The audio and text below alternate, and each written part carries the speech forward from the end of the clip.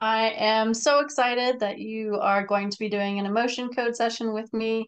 In order to prepare for the session, just a couple things I wanted to let you know. So, with the emotion code, I connect to you subconsciously on an energetic level. I won't be able to read your mind, but we'll be able to test the energy subtleties where I do muscle testing. So, you'll see me moving my fingers a lot. And that's how I can test if your subconscious is telling me yes or no. And so from there, I'll be able to essentially check if your subconscious is saying that there's a trapped emotion in column A, or if the trapped emotion is in column B, the odd or even rows. And so essentially narrowing it down through process of elimination to what the specific trapped emotion is.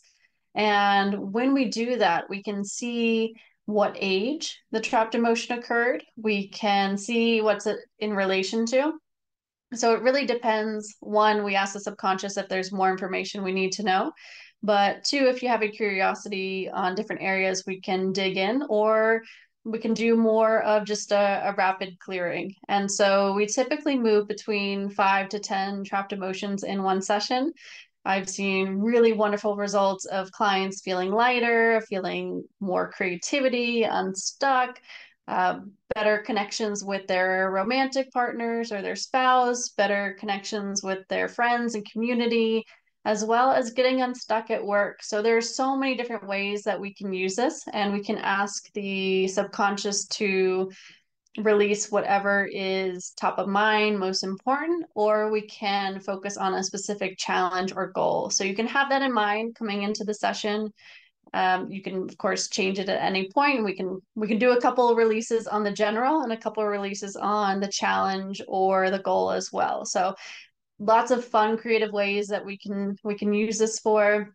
And I've typically seen several sessions really make the best result. And so the impact could be really strong from the first session, or it might take a couple sessions. So it really depends on what's ready to move, where you are in your journey, where you are in the process.